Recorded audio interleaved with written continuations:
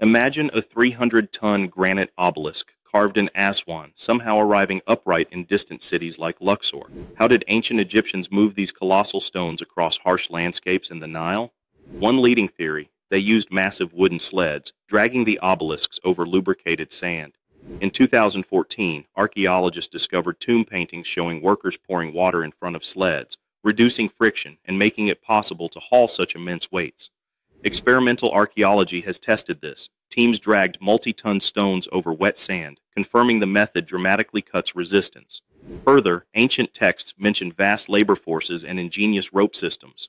Some evidence even suggests they built special canals to float obelisks closer to their final destinations. Yet no single method explains every detail. Some questions remain. How did they avoid sinking in soft ground? Were ramps or rollers also used in tricky terrain? The verdict, still unknown. The Egyptians' precise transport techniques remain a marvel, their secrets still partly buried in the sands of time. Subscribe to History Crossroads for more tested mysteries.